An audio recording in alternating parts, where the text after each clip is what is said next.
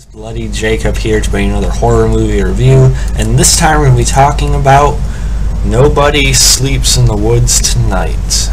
Bloody Jacob. Bloody Jacob here, meeting my icon, Catherine Isabel here.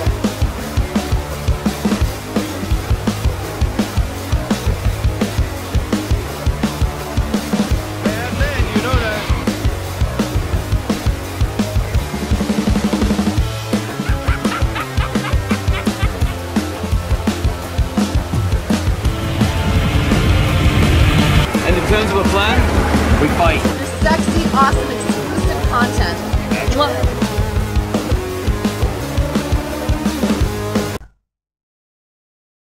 Yeah, so this movie was one I watched actually a few weeks back. It's actually touted as the first Polish slasher film. I'd just seen it scrolling through Netflix, and I was like, oh, okay, I'm kind of in the mood for that traditional but good, slasher film if it's done well, and one I hadn't seen before. It was, leading up to Halloween, so, I was wanting to watch as much horror as I could. And what a pleasant surprise this was, actually.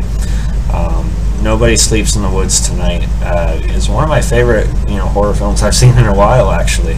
Like I said, it's a Polish film, so there are a bit of dubs, but they don't sound too bad. The audio is synced fine.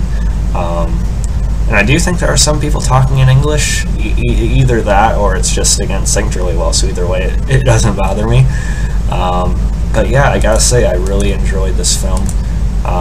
It's not very long. It's about a group of technology-dependent teenagers who go to offline camp and face a deadly danger lurking in the woods. So yeah, I'm not gonna, completely spoil the film because it's still, relatively new. But I adored it. I mean, our cast here, it's basically full of stereotypes, but some actually really decent acting, from the younger cast. You kind of have your closet homosexual. You have your typical blonde, slut, perhaps, maybe, but there's actually a little more to this one. You have your kind of supposed cool guy. Then you have the kind of the damaged sort of outcast chick, and then you have your nerd.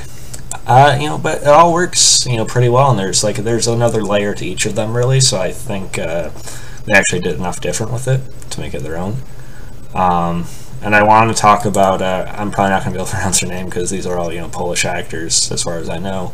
But Julia Wieniawa as our lead, Zaska. Really good. She gave a good performance, actually. Excellent. A really good, sort of final girl, heroine for the film. She's not dumb. She's competent, but she's not smart to the point where you'd question it either.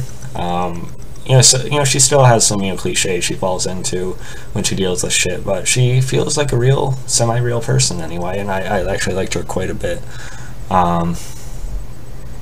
So yeah, I enjoyed her and sort of her little arc within the film.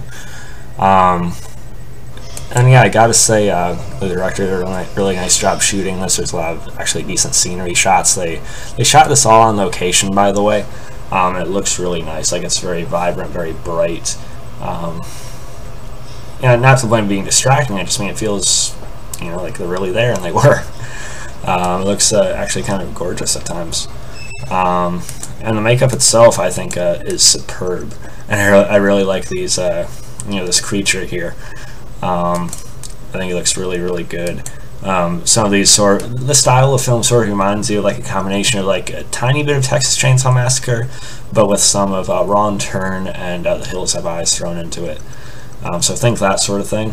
But they make what's going on in the woods kind of their own thing too, but that's kind of the style of threat that's going on anyway, in a general sense. And the thing itself reminds you of a combination of one of those, one of the Hills Have Eyes things, and then Victor Crowley from the Hatchet movies or something. So I like him a lot.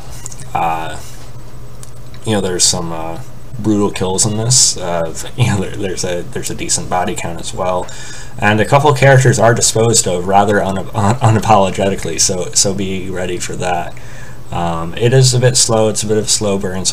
I'm sure some people just tuned out. But for actual fans like me, I think this is a really nice entry into the genre that shouldn't be overlooked. Definitely seek this out, because very, very rarely do we get like a worthwhile horror flick, and I think this is one of them, one of the best slashers I've seen in years. And probably one of my favorite movies of 2020, thus, despite all the problems 2020's had. So yeah, and actually has a really cool ending. I wouldn't mind seeing a possible follow-up to it somehow. So yeah, please seek out Nobody Sleeps in the Woods Tonight. I've been seeing like a few more casual horror fans I'm friends with on Facebook that don't necessarily know as much about the genre as I do, that say, oh yeah, this is actually pretty good, I just checked it out. So yeah, check it out, let me know your take.